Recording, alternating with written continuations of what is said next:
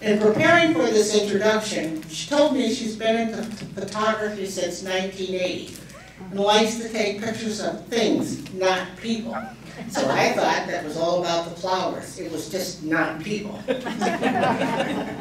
Her husband is thrilled that she doesn't have to spend the money to develop those pictures anymore because it's digital. Patty, we induct you.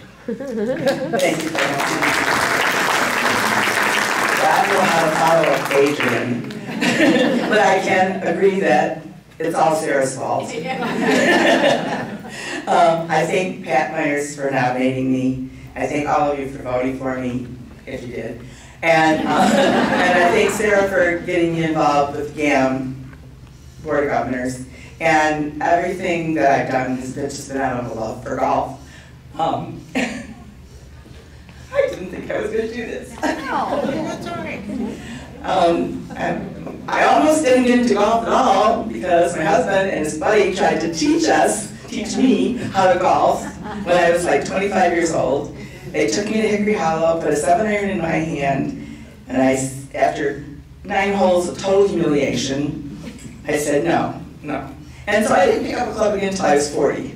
And then I was just crazy for golf. I golf everywhere, I do everything with golf. And my husband will complain once in a while about me not being home. And I said, you cost me 15 years of golf, I don't want to hear it. Anyway, I just want to thank everybody again. It's such an honor, and I'm really surprised at all. Thank you very much.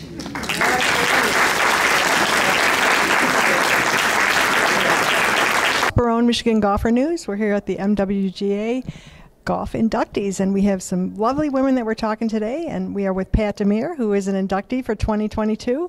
Pat, how long have you been with the MWGA? Since probably 27 years. I think somebody told me 27 years.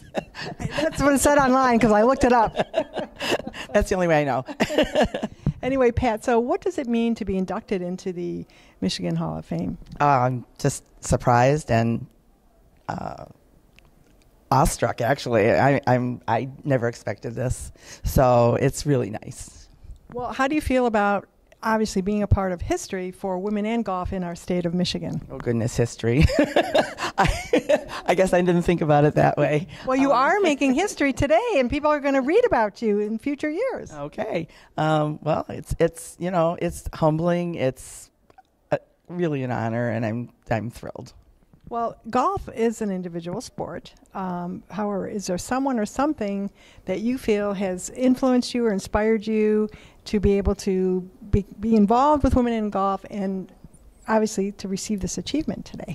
Well, when I first joined the organization, I was going to some of the events, and they had a luncheon, and well, of course, Sarah has always encouraged me, Sarah Wold, and I was talking to the then director of the Golf Association of Michigan, and he was telling us about all the things that the GAM does, and was talking about course rating. And so the course rating interested me, and that's how I got started in that. So it was at a luncheon that MWGA put on. I can't talk today. I understand. That happens to me all the time. And so that was sort of the beginning of it all. That's wonderful. Well, we congratulate you. I think it's a wonderful accomplishment. And as we say at Michigan Golfer News, life is good when golf is in it. Thank you very much.